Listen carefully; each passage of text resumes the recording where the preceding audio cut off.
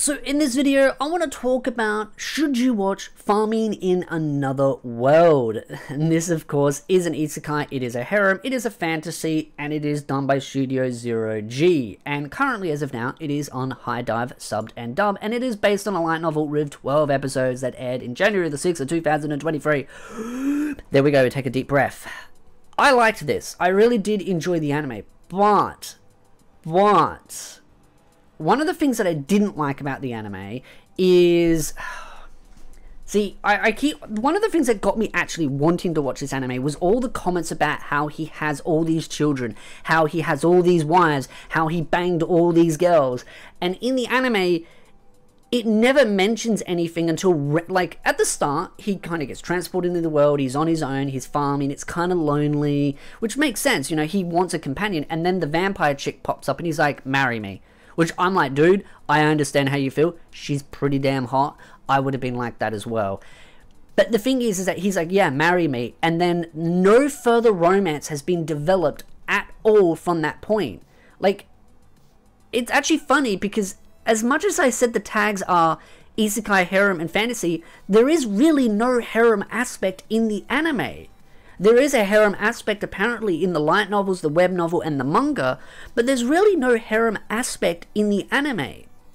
Now, to understand what the word harem means, 3 or more women in love with the same person, or 3 or more of the, like, again, I use main male protagonist with female, so in this case, it would be 3 or more, so it has to be 3 or higher women in love with the same person. Now, to note, that male character does not have to love them back. The romance doesn't have to be reciprocated.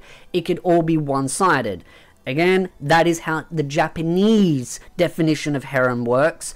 Please don't bring up other cultures and other languages, because again, words have different meanings in different cultures.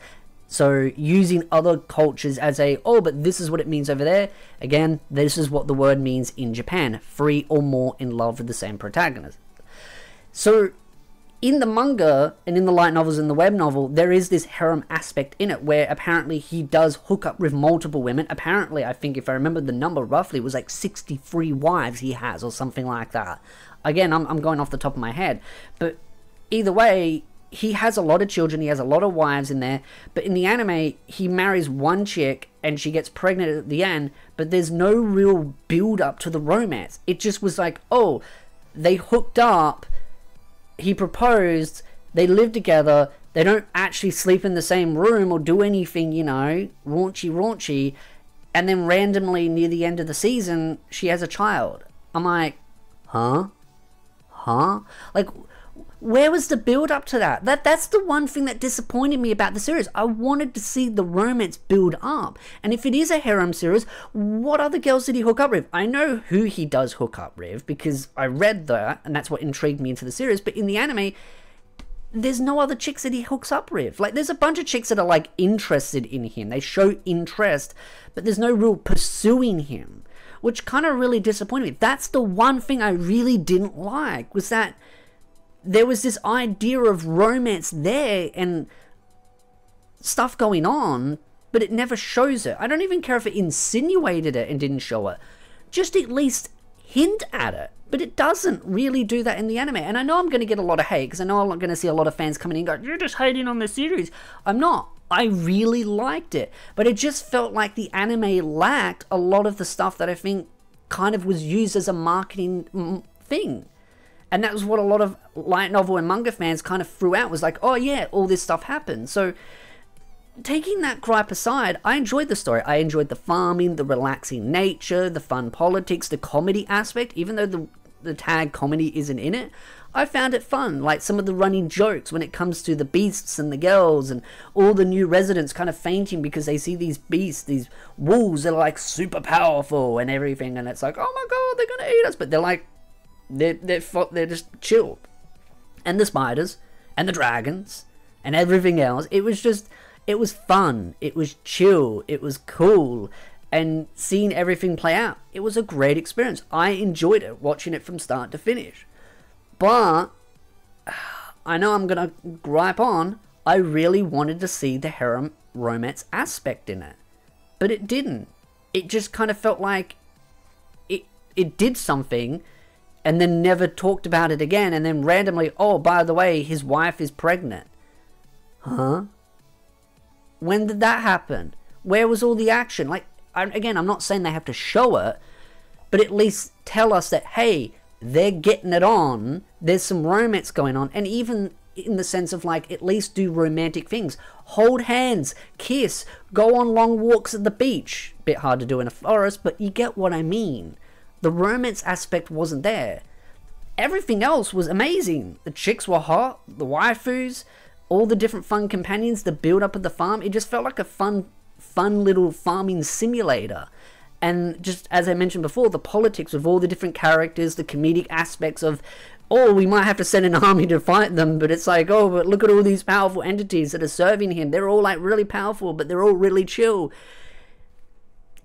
There's so much to love about the anime, but I do think this is a thing where with the anime, it's a bit of a hit and miss. I think some people will love it and some people will hate it. I don't think it's the best thing since sliced bread, but I do enjoy it. I think it's a pretty fun, chill type series. Now, as far as the source material goes, there is actually a lot of source material because I was doing some research from my other video, which is where I talk about the chance of a season 2, but I'll talk about it a little bit in here, where apparently the anime only covered up around to chapter 85 of the web novel, but it also notes, even in some of these websites that talk about that even though the anime covers up to chapter 85, apparently he has multiple children running around and multiple wives, which again, that's the harem aspect, but it's not in the anime.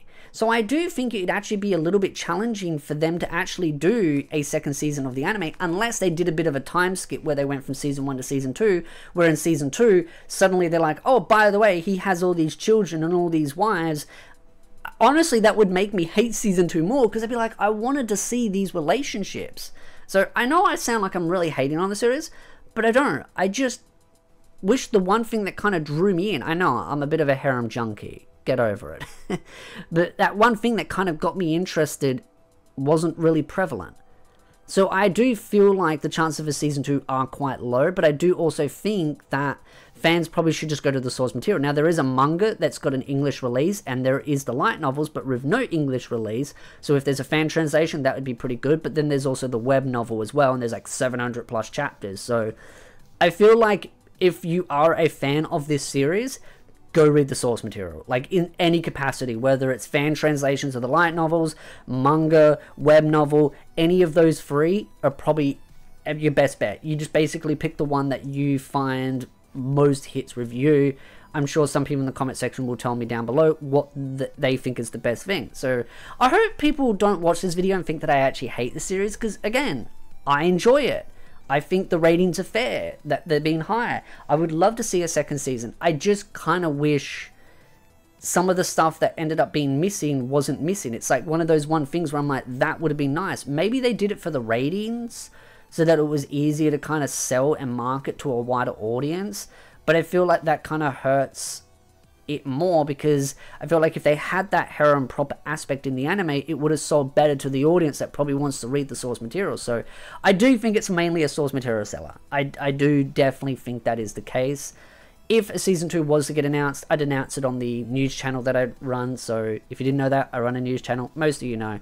But it would be really cool to see where that goes, because as I said, if there was a season 2, I can tell you right now, there would be some type of time skip. They'd have to, because they'd have to make up for the stuff that they've kind of skipped over with season 1. And so it would make sense from that side of point. And then it would just continue on from there, probably just being more or less the same. More farming, more people joining, more establishing things, more chicks joining the waifu, more comedy aspect with all the different nations. But I would also be wondering, are you really going to go with just 700 chapters of just more or less the same? That kind of feels like it would get boring after a while if you did another, like from the looks of it, there's like another 7 to 8 seasons worth of material there. To me, that's like, okay, would there be more or less the same, or would there be something else going on? Maybe there is an overarching villain that's lurking in the shadows where he has to muster all the girls together with other allies to fight against a greater evil to protect the farm. Maybe they have to use the farm to send humanitarian aid to other places that have been attacked. I just wonder where the story would go in a grander scheme of things, unless it is purely just chill farming the whole time, which I'm not against.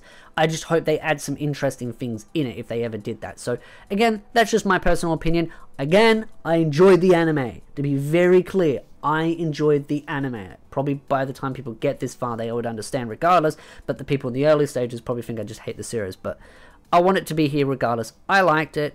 I would recommend it for those that want that kind of really chill, easygoing kind of farming simulators type anime. And I'd love to know your thoughts in the comment section down below. Do you agree with me? Do you feel the same way as far as when it comes to that missing aspect? So again, if you like this video, hit the like, subscribe, and I'll see you beautiful nerds in the next video.